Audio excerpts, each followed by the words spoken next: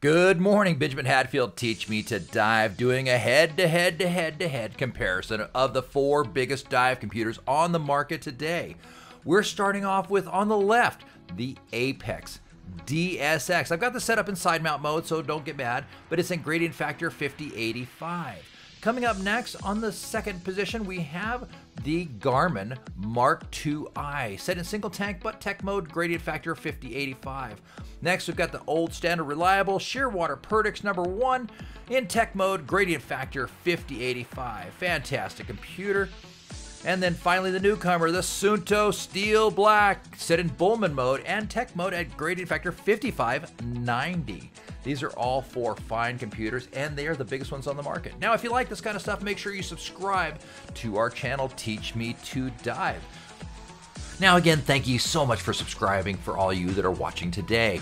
Now, as we start to look through this, we get the questions of, what are you diving? Well, I'm diving 2 tanks on my back. That's twin sets with an isolator. They're both HP 100s. Obviously, they're high pressures. As you can see, the depth and the pressure on all 4 of these computers. I want you to be able to see the pressure on this and how easy it is to see and clear it is. Now, just kind of a note on the Shearwater. You can make it on just 1 tank or 1 pod, and you can make that pressure read a lot larger. Currently, the Shearwater is set to side mount mode, as is the Apeks as well. So you can see it flashing over there on the right-hand side. And because of that, both of those computers are not able to read my gas time remaining. Now, the other 2 computers, the Garmin MK2i, which I've had for about 3 years now, as well as the Suunto Black, is set to single tank mode. So those are both able to read the gas time remaining as well as the gas consumption and do some basic calculations like that as well. The thing to look at these is that they're very easy to read. They're very easy to get the information that you're looking for. And it's interesting to kind of watch these go through the process. As you saw, the Mark II kicked into its first warning. Now the Suunto is saying 5 minutes left till NDL. And they're all pretty close in. The one thing to be aware of on that Suunto, though, is I had to set the gradient factor a little bit more aggressively. It's running a 5590 instead of a 5085 like the other 3.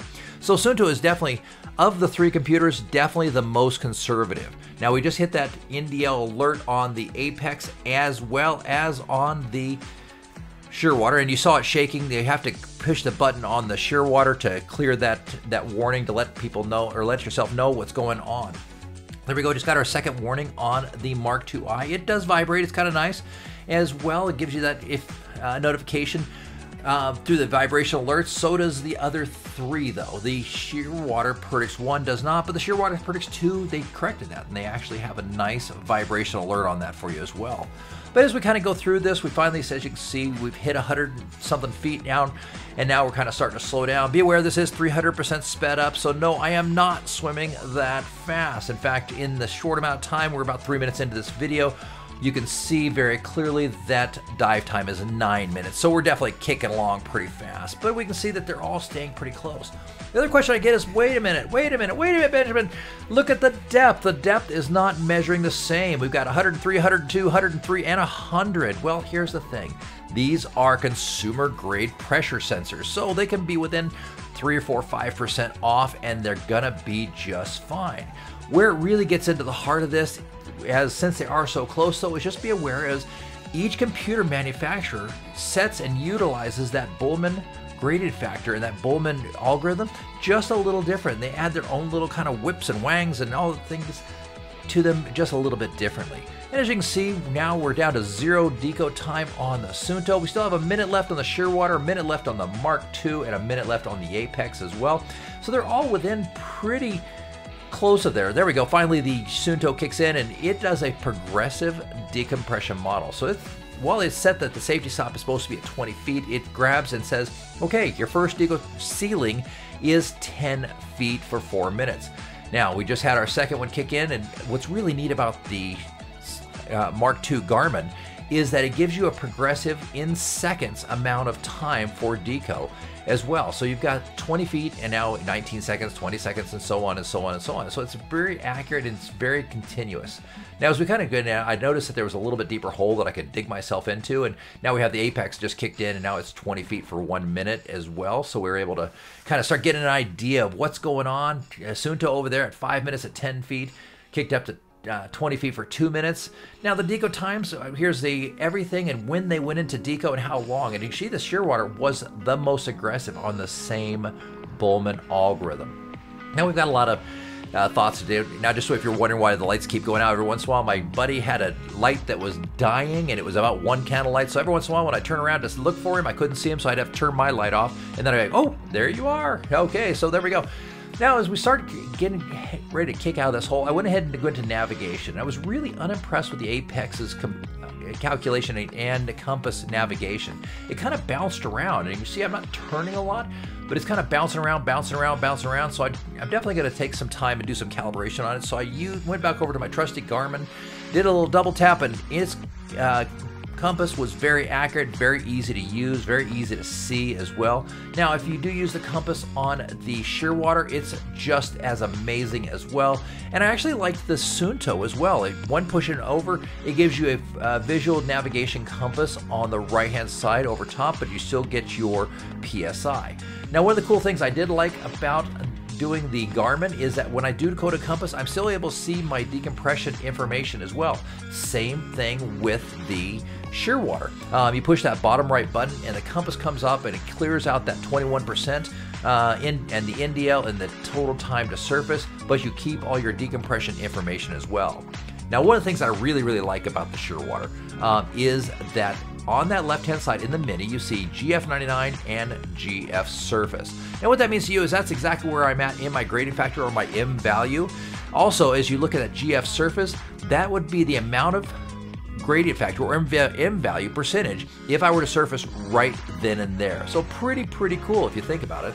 On the right-hand side of the Apeks, you've got your gradient factor as well. And you can see I'm still staying well in the green, but that's gradient factor of where I'm at. And as you can see from the Shearwater on my GF99, I'm like at 1% M value total. So I'm not very far into it, not really thinking worrying too much about it, but you can see on my GF surface as we're starting to head up the point, now I'm at 110%. So if I surfaced right this minute, I'd be at 110% gradient value.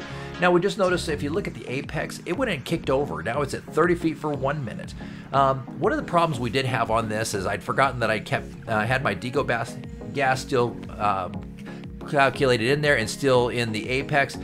And I went to go click that out real quick, but this was a heavy rig to kind of kick, and I couldn't kick it off. I couldn't get it to stop, and finally when I did kick it off to stop, I accidentally kicked it over to my upper gas. So make sure, and when you are using multiple gases, that you only have the gases on that you are actually going to use. That is definitely a key point of going through this process. And you can see I was kind of screwing around with it a little bit on the left-hand side there, trying to kick it over and say, hey, I didn't kick it out of that 45% auction, that light deco mix that I had going on there, so I had to be aware of that as well.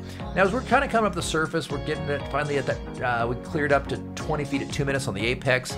We still have 20 feet at 2.5 minutes on the Mark II, 20 feet, 3 minutes at the Shearwater, 5 minutes at 10 feet on that progressive deco blend on as we just start our ascent here as well.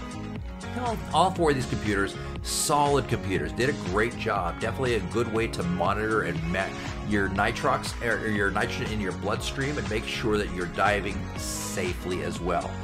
Now, do keep in mind that we did switch the gas blend over on the Apeks over to a different gas blend. And so it was thinking that I was running a 45% nitrox blend for a decompression procedure. So that's why it definitely came out of deco faster than all of the rest of them, but it would have been that much more. We can still see the Garmin, the Shearwater, and the Suunto all still in that decompression level as well. So the Looks like the Garmin's getting ready to come out. It just came out, and we still have 1 minute left on the Shearwater. 1 minute, you can see I came up above the ceiling there for just a second, and it didn't like that, so it gave me a little yellow flash. I was only a foot above, but I did that just so you can see what it looks like. We're kicking along just below our ceiling, just having some fun time. This is a shore dive, so we're enjoying looking at some of the crawfish and things that are around. Checking my buddy. I went ahead and stirred up a little bit of sand right there just so you can see that there's my buddy right behind me.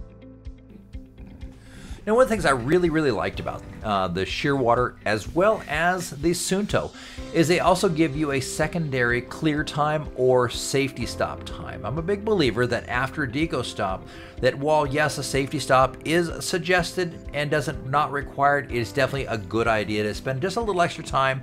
Make sure we blow off that nitrogen just a little bit more.